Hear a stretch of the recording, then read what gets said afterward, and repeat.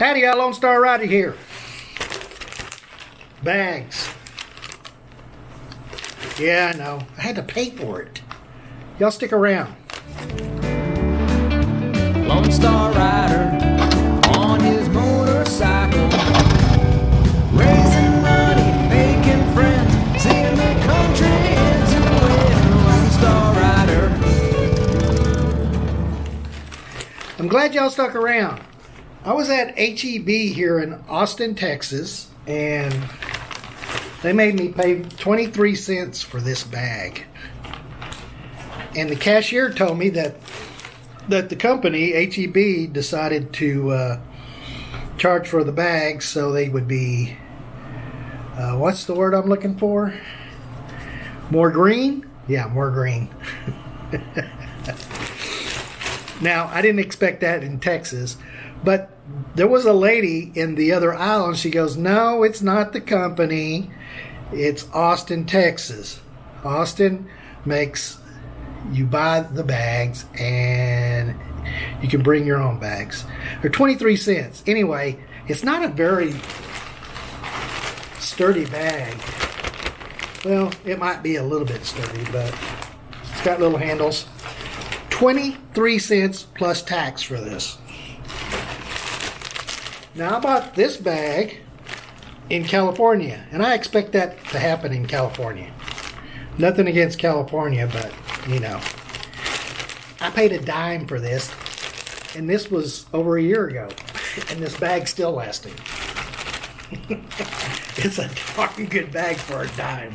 Just saying, dime.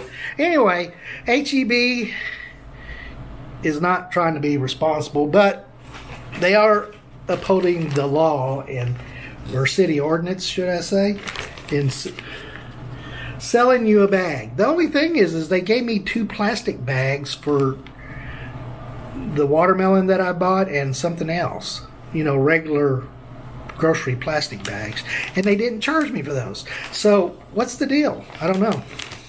You tell me. But I paid 23 cents for it. I did not expect that to happen, because the cashier goes, do you want me to bag this? And I'm going, well, sure. I would love for you to bag it. And then when she did that, I was going, I saw the prices on the screen over the register, and I'm going, you just charged me for a bag? She goes, yeah, that's what I said. I said, no, that's not what you said. You asked me if you wanted to bag my groceries. And I said, yes. And she goes, well, I thought you might have your own bag. And I said, listen, I'm not from around here in Austin, and I don't know these things. I said, I'm from Fort Worth, Texas, and they don't charge for bags. Of course, we don't have any H-E-Bs. We don't have any, as my friend Doug says, Hebes up in the Dallas-Fort Worth area. It would be nice, because I really like H-E-B stores. They're pretty cool. So anyway, this is about bags. So if you had an experience or anything you want to comment about this, let me know in the comments down below. Yeah, comments. I know this is a bag video, and you know what? This video is in the bag.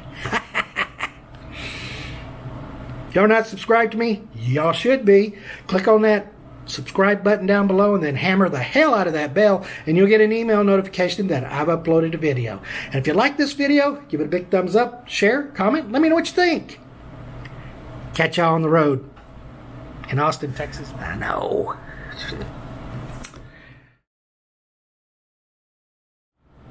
Alright, I have an update on this video I just recorded. Some of it is not correct. I found out on austinstexas.gov's website that Austin did do a ordinance back in 2013, but there was a ruling by the Texas Supreme Court that they could not override Texas law.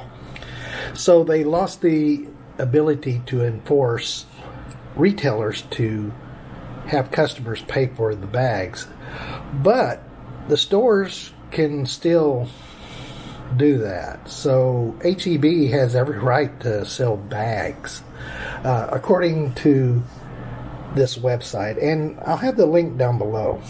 I found it quite interesting, and at least have to tell the truth here, don't we? So cities can't enforce that, but retailers can. So HEB can be green if they want to and charge for their bags. There is no law that says they can't do that. Yeah. Alright, now this video is in the bag.